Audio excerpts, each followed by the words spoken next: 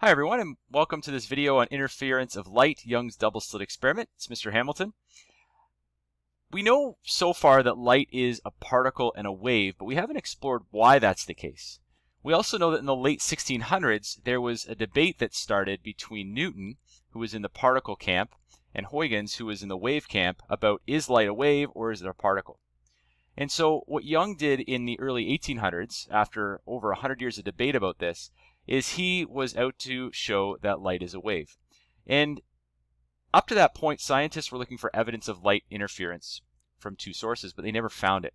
The reason they never found it, there's actually two reasons. The first reason is that the two light sources had to be close together. The two light sources had to be close together. Now, when we're talking about close together, we're talking about very close together. We're talking about millimeters apart, if not even closer. The second reason was that the two light sources were not in phase. My pen will work for me. Two light sources were not in phase. What they mean by that is that the photons, we now know they're photons, at the time they didn't know that, the photons need to be released at the exact same time.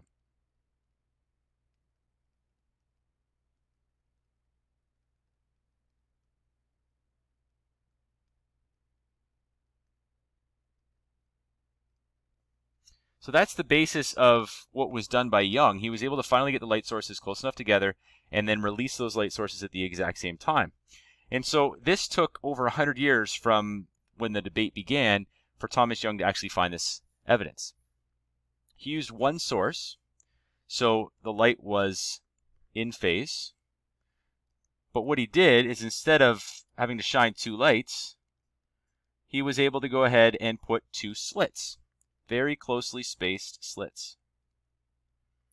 A very clear interference pattern was seen, and this was strong evidence for light being waves, much like water waves from point sources. I'll reference a video in the comments below this that you should be watching to see what this actually looked like.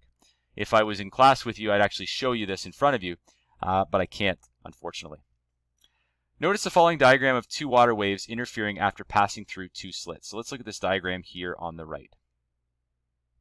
You can see there that there's some water waves coming from this slit, some water waves coming from this slit, and what happens is right in here you get this superposition of the waves, this constructive interference. And so you get these really big peaks followed by these really small troughs right behind it.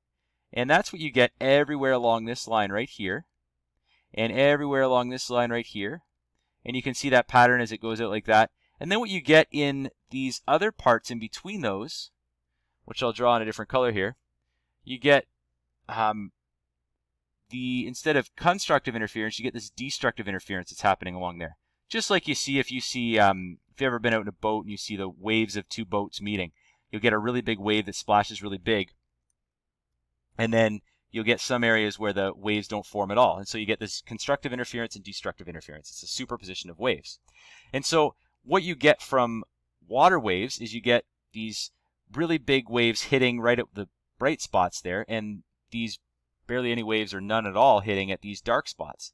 And that's analogous to what we actually see with light, because light forms this interference pattern when it's shone between two slits that are close together and where those light waves are in phase.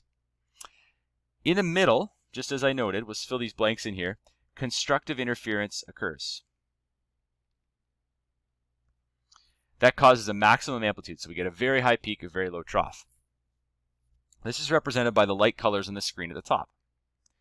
On each side of the middle, right next to it, right here and right here, what we get is destructive interference.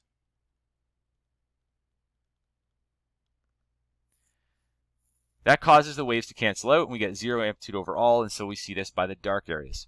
The same was true for light, as I already indicated. Well, why do we get interference? Well, the reason we get interference is because of the principle of superposition, as I already alluded to. And so here's just another picture where you see this. This is now, instead of water waves, it's like a laser light, and this is representing peaks and troughs of laser light. And what you can see is right here, you get this constructive interference. Right here, we get constructive interference. Right here, we get constructive interference. And so the constructive interference is happening everywhere right along here, but in between in these places, we get that destructive interference. And so that's what's happening in light. And so hence you get this bright patch there, bright patch right there. That's a little off. Bright patch, that should be referring to that down there, and this should be referring to the bright patch down there. And then these dark patches in between are the destructive interference. So that's what's happening with light. So at this point, it would be a really good idea just to pause the video and check out that video that I referenced below if you haven't already, and then you can come back and finish this off as we get into more of the calculations.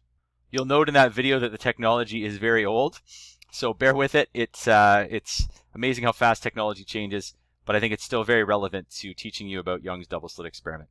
I hope you found that helpful. Let's look at some of the calculations and how these are actually derived. Consider two beams of photons that meet at the same point on the screen as shown.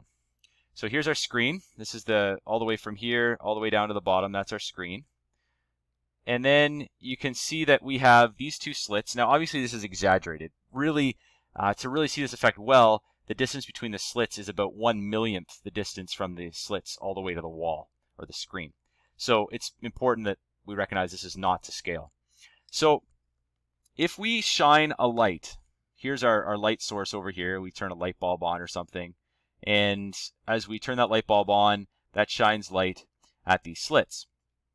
Now what happens is we have these slits close enough together is we see this interference pattern. As we said, we get bright, then dark, then bright on both sides of the middle. Now notice a couple of things here. Because the slits are very close together, the angles are essentially the same, right? This angle here and it's essentially the same as this angle. And then this angle is just we're making a right angle triangle here, and that's representing there. Because it's such a big distance compared to the d value, that is basically the same. So if we take this triangle right here, that triangle right there, let's call this side E just for simplicity's sake. So you see where this d sine theta comes from.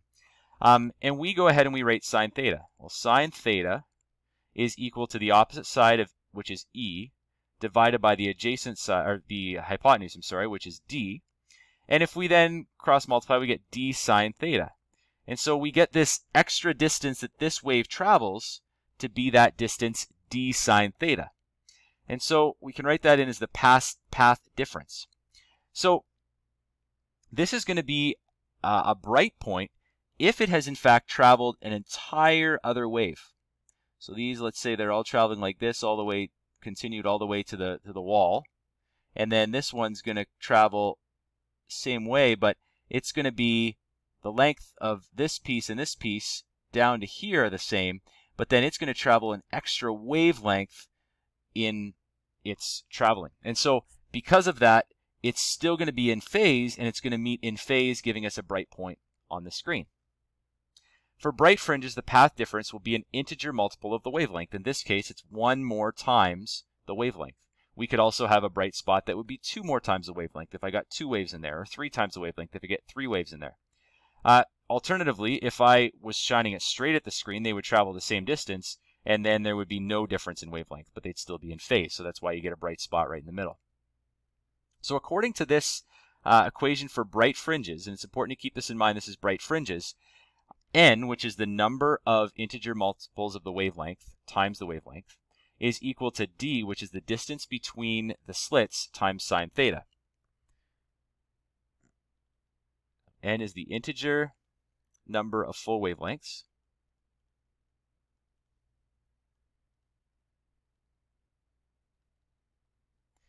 theta is the wavelength of the light in meters. Now keep in mind, light is often in nanometers, so you're going to have to change it to meters, times 10 to the negative 9. And d is the distance between the slits. And again, this will often be in millimeters or even smaller, so you need to go ahead and convert that to meters. Always in SI units for these types of calculations. But theta is often too small to measure. So then what do? Well, let's look at dark fringes and come back to this question. For dark fringes, the destructive interference is going to occur. So in other words, a half of a wavelength would have to occur. Instead of a whole wavelength happening in here, where I've got that, a half a wavelength would have to occur. So a wavelength like this would occur. If half a wavelength occurred, we'd have an exactly out of phase wave with the other one, and we would get destructive interference. And so if we just take that n value, we subtract a half or we add a half to it, we end up getting the destructive interference equation. So this is what we get. But again, keep in mind that theta is too small. It's usually much less than 1. So how do we actually approximate this if it's much less than 1? Well, consider with me for a minute this idea. I have a right angle triangle, and I'm going to label these sides A, B, and C. Now, if this angle is really, really small, if theta is really, really small, much less than 1, it's often going to be the case here. What we get when we take tan alpha, or this is, in general, we get this. We get A over B, and then sine theta in general would be A over C. But if that theta is really, really small, you'll notice here that the A's are the same, but B approaches C, right? And so if B approaches C, then really this and this are equal, and these ratios are basically the same. And this is an approximation that actually works in terms of us being able to calculate and see this and actually test it. It's a good enough approximation that we can use.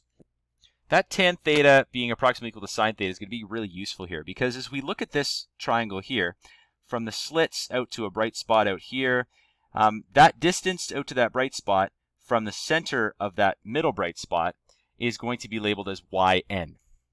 And then the distance from the slits to the screen is going to be labeled as L. If we take tan of this angle, tan is opposite over adjacent, we get tan is yn over L. The distance from the center bright spot divided by the length from the slits to the screen.